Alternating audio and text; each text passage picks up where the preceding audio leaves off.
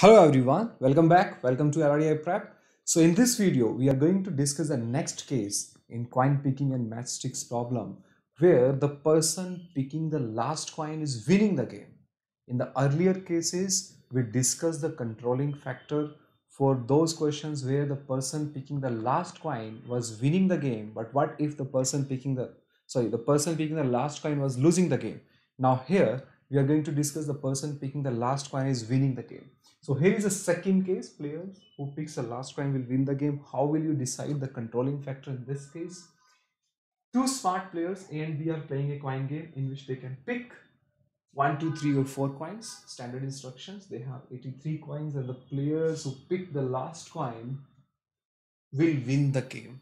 A and B play alternatively and A plays the first move.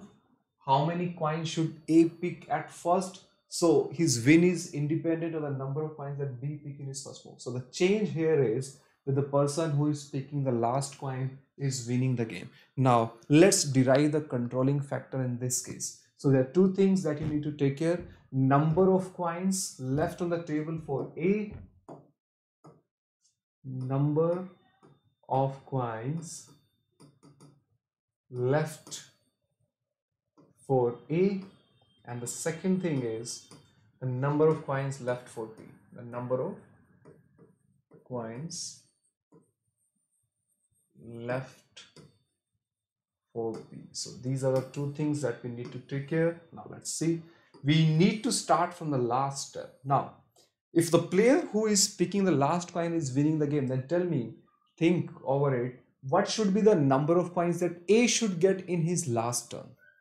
That means if A is supposed to pick the last coin, that means all possible number of coins that a person can pick should be on the table so that A wins the game.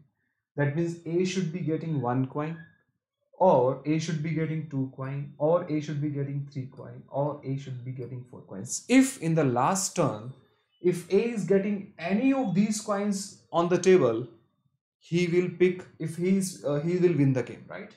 If 1 coin is table, A will pick it. If 2 coins on the table, if A will pick it and win the game. If 3 coins are on the table, A will pick it and win the game. If 4 coins are on the table, A will pick and win the game. That means B should be having 0 coins, right?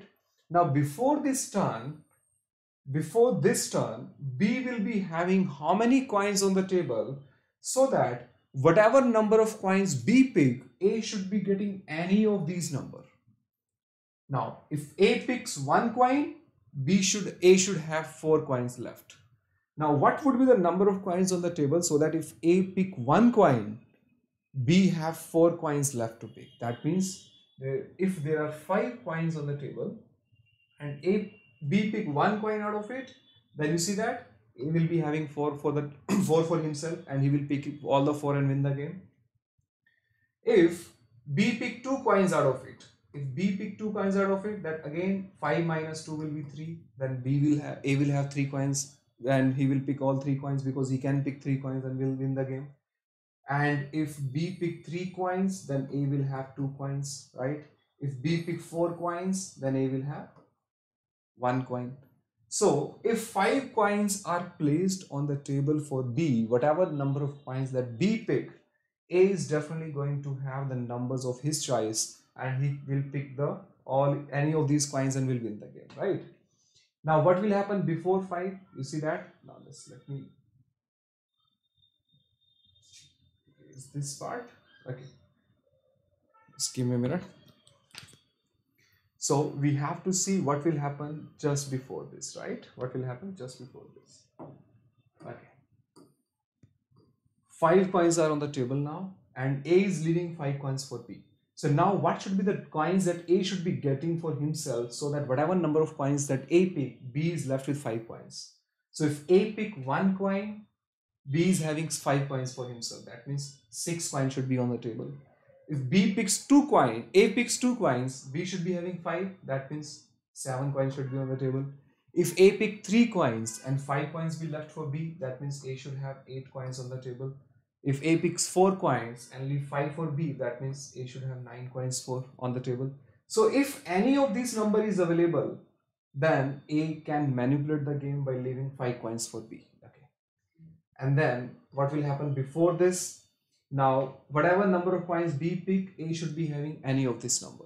If A picks 1 coin, he should left 9 for, if B pick 1 coin, he should leave 9 coins for A. That means there should be 10 coins on the table. So now you see that if B pick 1, A would be having 9. If B pick 2, A would be having 8. If B pick 3, A will be having 7. If B pick 4, A will be having 6. So whatever number of coins B pick, A will have his number of his choice, right? So 10 coins should be on the table. Now look at this controlling factor. You see that all these numbers are multiple of 5. These numbers are of the form of 5k. So 5k is a controlling factor in the case where the person picking the last coin is winning the game. So therefore, if I'm having 83 coins on the table and A and B are winning, if A and B are playing the game and A is the one who is starting the game, then tell me what should be the coins A should pick so that he leaves behind a number which is of the multiple of 5k. Now tell me a number which is a multiple of 5 less than 83. That number is 80, right? 80 is a multiple of 5. So if A want to leave 80 coins for B, then what should be the number of coins A should pick? A should pick 3 coins. So in the first move, A should pick 3 coins, leave 80 for B, and A will definitely win the game. Now, the direct method of solving these questions where the person who is picking the last coin will win the game, the direct controlling factor which we are trying to derive this in this way, you can directly use it. If you use this concept, minimum number of coins plus maximum number of coins multiplied by k. That's it. This is the controlling factor in the cases where the person winning the last coin is winning the game. What is the minimum number of coins that you can pick? Here is 1. What is the maximum number of coins that you can pick? Is 4. So that's why direct controlling factor can be taken as 5k. So this will give you the direct method of finding it. Okay, you don't have to go with this way. Now let's move to this question just for your understanding. Two smart players A and B are playing a coin game in which they can pick 1, 2, 3, 4 coins. They have 89 coins and the players who pick the last coin will win the game. So this is a case where the person winning the last coin is winning the game. So what will be our controlling factor? If I don't want to go theoretically, if I don't want to go conceptually, direct method of controlling factor is minimum number of coins that a person can pick plus maximum number of coins a person can pick into k.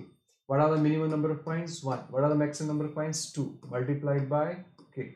Sorry, maximum number of coins are not 2. The maximum number of coins are 4. So 1 plus 4 into k, that is 5k. 5k is a controlling factor, right? You will get it directly. So if there are 89 coins on the table, A and B are playing the game. A and B are playing the game. What should be the controlling factor for A? What should be the controlling factor for A? 5k. That means A want to leave a number which is a multiple of 5. Now tell me a number which is a multiple of 5 and less than 89. That number is 85. So now if A want to leave 85 coins for B, so what should be the number of coins A should pick? A should pick 4 coins. So in this case, answer to the question is 4. So we have done 8 questions till now. Now there are some cases where whatever number of coins that A pick, it's not possible for A to win the game, even if A is starting the game. So what are those cases? That comes under the third category number 3 that will be discussed in the next video. Thank you so much for watching this video. Please subscribe to the channel and use my referral code LRDISamir to get 10% off on Unacademy Plus subscription. This will give you unlimited access of all live sessions which are happening on Unacademy, and you'll be able to attend all of my live sessions on Unacademy Plus for quantitative aptitude, logical reasoning, and data interpretation. Thank you so much for watching this video. See you in the next video where the case number 3 will be discussed. What are those questions where the number of coins, whatever number of coins A is picking, even if A is starting the game, A is definitely going to lose the game. That would be under the category number 3, that is case number 3, which we will be discussing in the next video. Thank you so much for watching this video. Please share the channel with all of your friends and subscribe to the channel and click on the notification button. Thank you.